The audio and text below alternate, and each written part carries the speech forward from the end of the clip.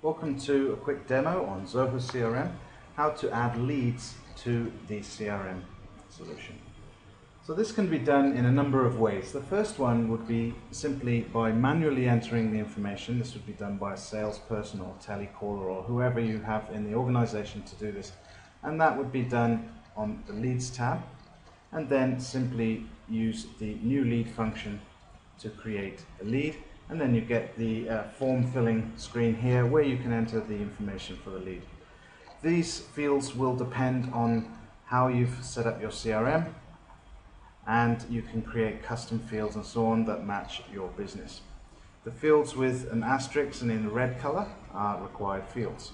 This too is controlled by your CRM administrator, and they can be set to required or not required on the back end of the CRM. We'll go back to the Leads tab. The other way is if I'm on a different screen, I can just quickly click here. So I click the plus sign here, and this means a new data to add to the CRM. And then here you can specify what kind of record you want to add. So in this case, new lead. So I click there, and I can go straight to the Create Lead screen. So that just is a quicker way. I don't have to click the Leads tab here. I can just very quickly jump to the Create Lead screen.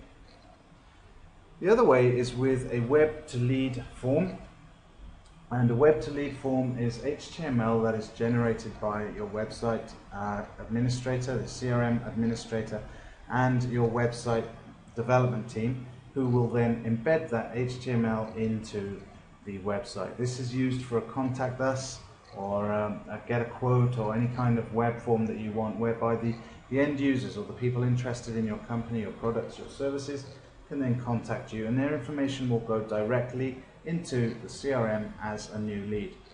They will also receive an auto-responder email, and you can auto-assign those kinds of leads based on the information that they complete in the form. This is an administrator task and would be done on the back end administration of the CRM. The third way of doing a lead entry is with importing leads.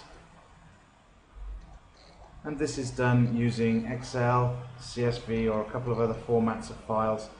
And they would be in a file format and then imported either as your own leads, or if you want to import them and assign them to someone else in your organization, you would select Import My Organization Leads.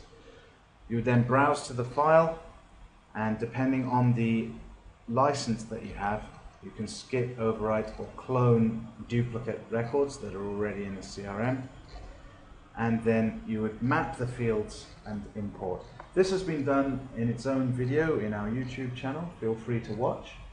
And that, in a nutshell, is how to add leads to Zoho CRM.